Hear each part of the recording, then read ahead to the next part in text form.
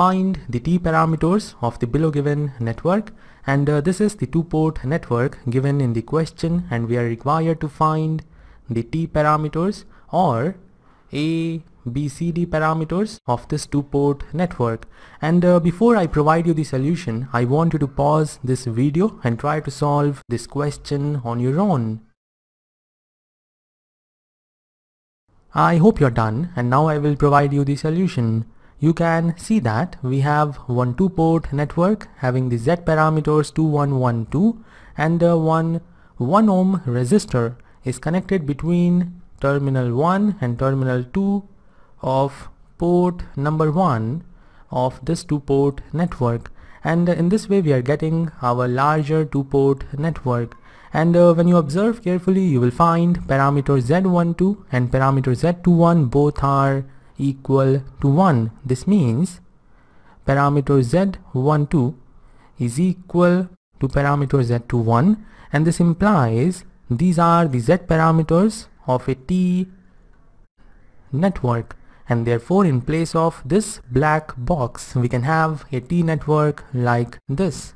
So here we have 1 ohm resistor. This resistor will have the value Z11 minus Z12, so we have 2 minus 1, that is 1 ohm. This will have the value equal to Z12 or Z21, so we have 1 ohm as the value of this resistor. This will have the value equal to Z22 minus Z12, so 2 minus 1 will give us 1 ohm. Now moving on to the next step, we will divide the larger two-port network into small two-port networks like this. And in this way we have 1, 2, 3 and 4 two-port networks connected in cascade. Now if we talk about the first network, then we know that it will have the T parameters matrix as 1, 0, 1 over Z and 1. Z is equal to 1 ohm, therefore 1 over Z will be equal to 1 ohm. So in this way we have 1, 0, 1, 1 as the elements of T parameters matrix of our first network.